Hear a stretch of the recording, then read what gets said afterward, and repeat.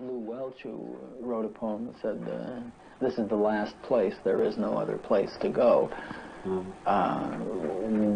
which in effect could reflect so much of the attitude of beginning and ending that takes place in California, especially Northern California. The quality of the environment in Southern California is very sluggish and slow. But in Northern California, San Francisco, because of the climate, because of being close to water, being close to a bay, as it were, and being responsive to a definite energy, which is, I feel like, seems to come down from the northern coast, not you know, from Oregon and Washington, a kind of northwest energy, which is either used to chopping down lots of trees or for writing poems. I mean, and also there's much more of a labor movement, romantic tradition in the northern coast of the United States than there was in the eastern coast.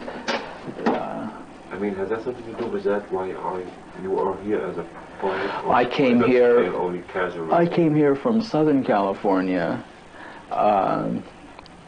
answering responding to that incredible amount of noise that was coming during the late 50s, when people like Ginsberg and Kerouac were creating an incredible amount of light in this area that lured many people to find it too.